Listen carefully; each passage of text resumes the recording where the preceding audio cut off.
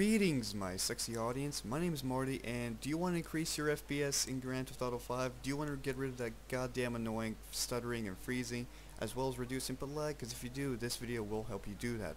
Now, this works only for Nvidia users, so keep that in mind. If you have an AMD graphics card, you might have a few chances. Like, there's a post in the description that is a Reddit post from the username cameltotem. If you go check that out in the comment section, there's also a link to what you should download, what you should do as an AMD user. But just because I have an Nvidia graphics card, I'm going to show you what to do if you are not AMD but Nvidia user. So what you want to do is you want to open up your control panel, the Nvidia control panel. Inside of the control panel, you want to go to Manage 3D Settings and then find Grand Theft Auto 5. Now, first off, you want to go into Program Settings and then select Grand Theft Auto 5 in this drop-down menu. If you don't have it over here, which is what also happened to me, you press Add and then it should be in this list over here. Do not use the 5 launcher, you don't want that, you just want Grand Theft Auto 5 and then click Add Selected Program. So then what you want to do is you want to change the things that you see over here that are in bold. So when you don't change anything, it's going to be normal text. When you want to change something, for example right here, you see it goes to bold. Everything by default is use global setting. So what you want to change is maximum pre-render frames to 1. You want to change multi-display mixed GPU acceleration to single display performance mode.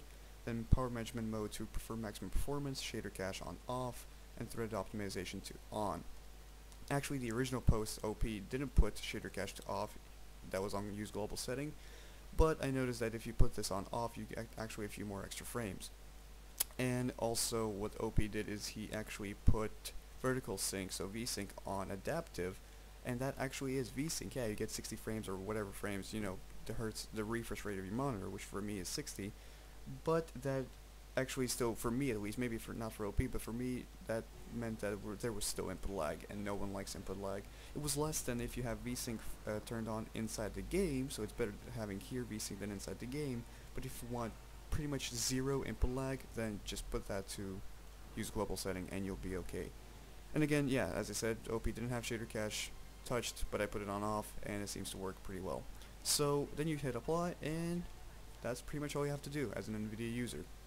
Now the only thing is that for me, I got like 20 to 30 more frames, so I was running on normal textures, everything else on high, very high, and what else? Anti-aliasing was off, and previously I had 70 frames per second with stuttering when driving fast in cars, for example. Now I had like 85, 90, sometimes even 100 frames per second on those same settings with no stuttering. Input lag was there, but it was much smaller. But yeah, it was definitely a much better experience. What I did now is I actually was able to turn on textures to high. I did lower graphics from, not graphics, but grass from high to normal, because grass is just ridiculously, just eats up your frames like crazy.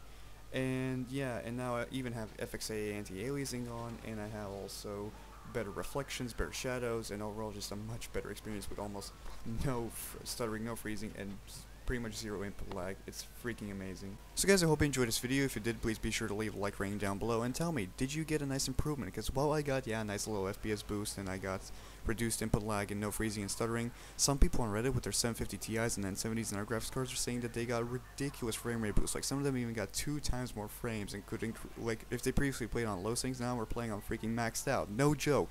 So I hope that after watching this video and doing all these things, you guys will also have an increased frame rate and reduced input lag and no stuttering and freezing, things like that. So tell me how's it going, guys, and I hope you enjoyed this video, and I'll see you guys in the next one. Peace out.